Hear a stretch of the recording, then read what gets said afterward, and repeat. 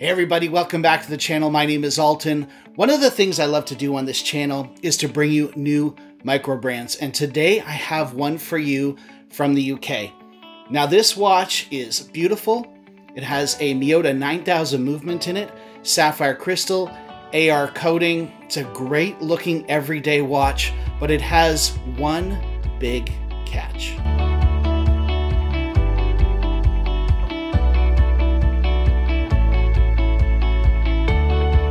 Hi everybody, and welcome back to the channel. Today we have for you a brand new micro brand yet again. This is another micro brand that was born out of the pandemic, and it is based in the UK. The watch before us is called the Manston, and there's different versions of the Manston. There's the Jet Black Jet MS01, the Blueprint MS02, the Campaign, which is a white version, MS03, and here before us we have the MS04, which they call the Classic.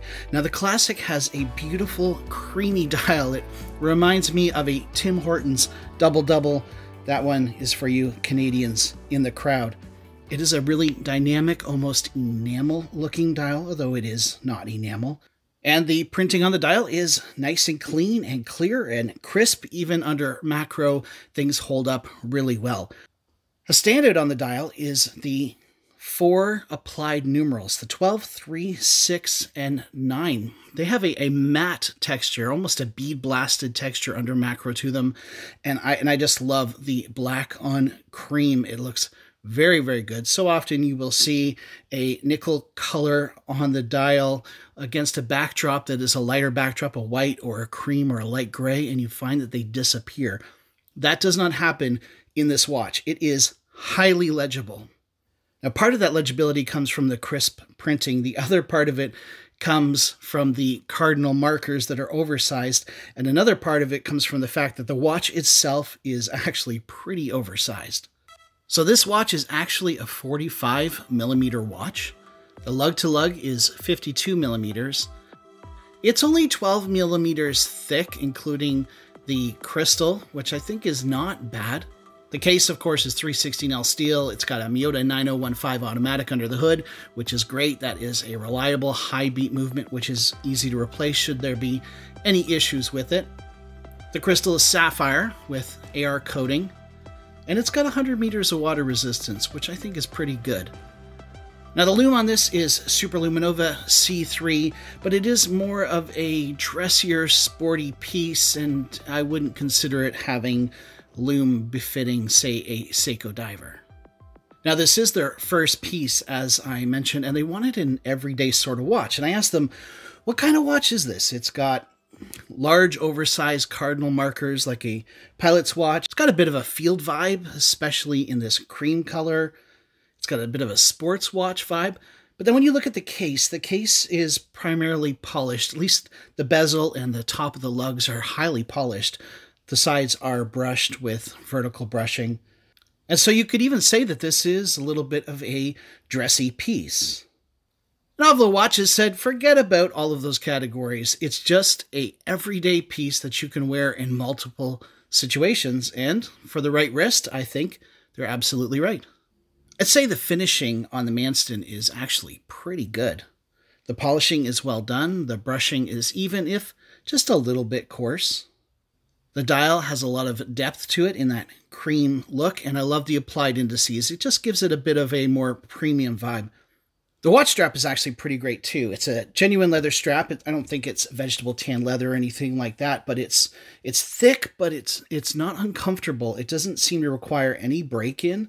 It has a lot of presence, which you need with a watch this size.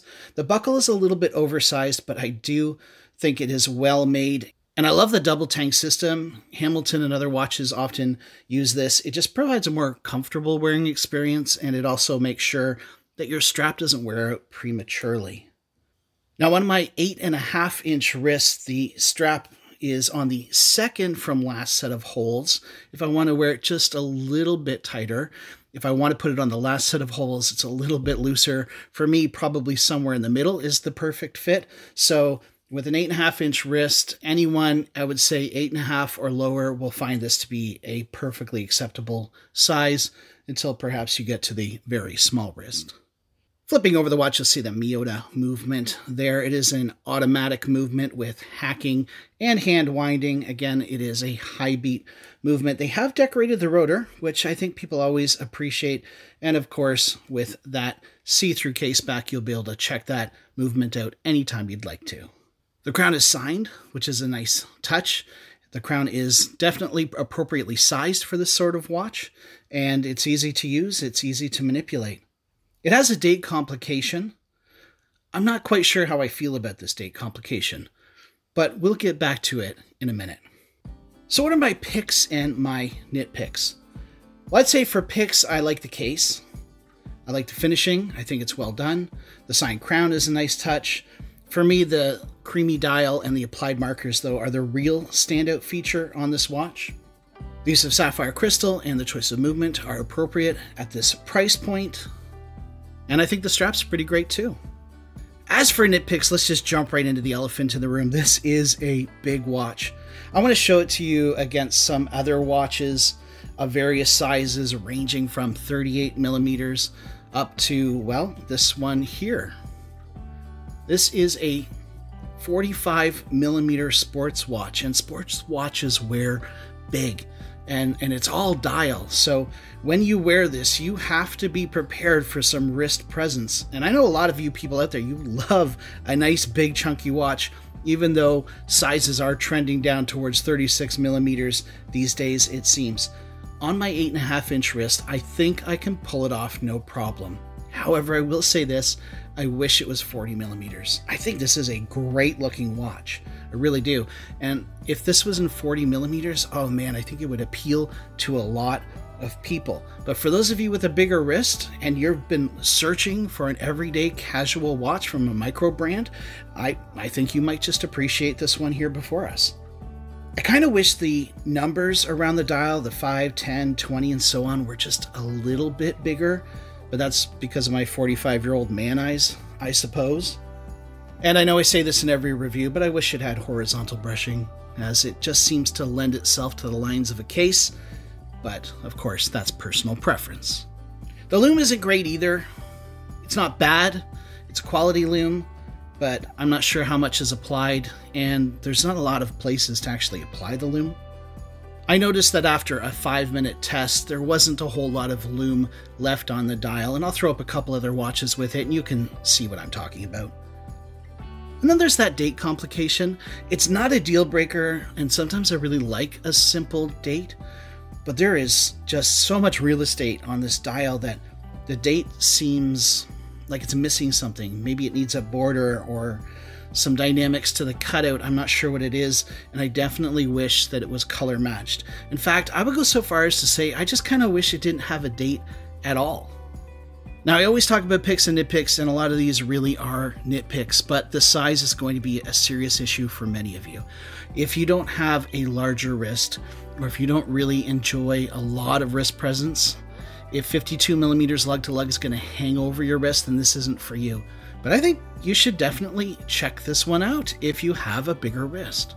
Now, Ovlo watches haven't set the final price for the Manston. They're looking at around £300, but they're also talking about having significant discounts on the Kickstarter campaign when it goes live. So what I would suggest to you is, if you appreciate this design, like them on Instagram, just kind of give them a follow, wait for that Kickstarter campaign, see how much the final price is going to be on Kickstarter, and if it's something that you enjoy, I think you'd be happy with it. I really do. Thank you so much for watching, and a big thanks to Ovlo Watches for lending this one in. Please let me know what you think down in the description, and hey, if you feel like giving this a like and subscribe, go right ahead and do so. I will not stop you, because these likes and these follows really go a long way to propping up my fragile ego. Have a great day.